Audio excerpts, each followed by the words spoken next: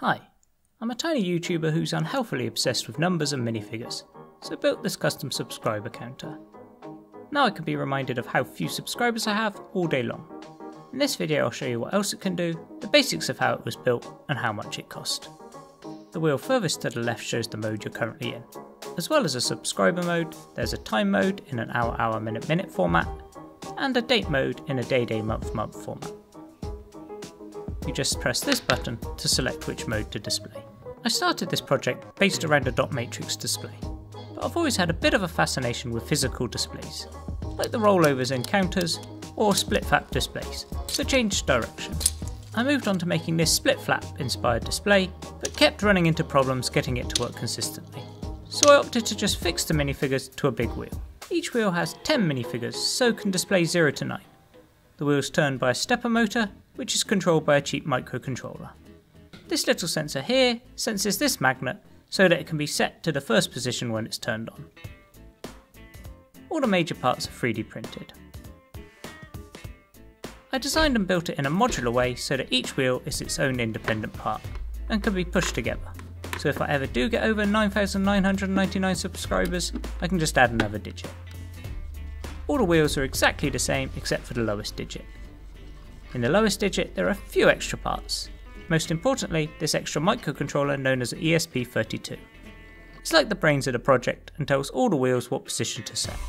The ESP32 accesses the YouTube API for subscriber numbers and an NTP server for time and date. Once it has a result, it instructs each of the wheels to set themselves to a specific number. The ESP32 is also connected to the button used to select the mode. To keep the cost down, I used some knockoff minifigures. To add the numbers and symbols, I used waterslide decal paper.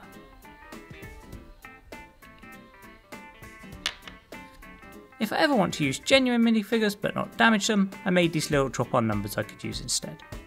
I tried to keep the cost low and use easy to get parts, but it still ended up kind of expensive. Each wheel costs approximately $25, and that breaks down into around $10 for the electronic parts, around $5 for the knockoff minifigures, and $10 for the filament to print the parts. So 5 digits is in total around $125.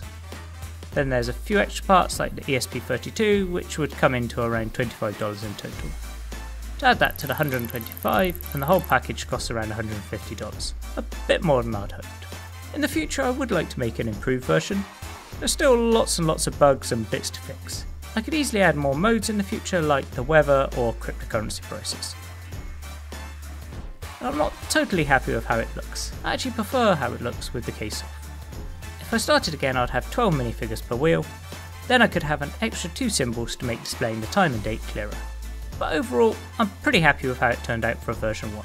Currently there's very minimal error handling, and when things do go wrong I just switch it off and on again.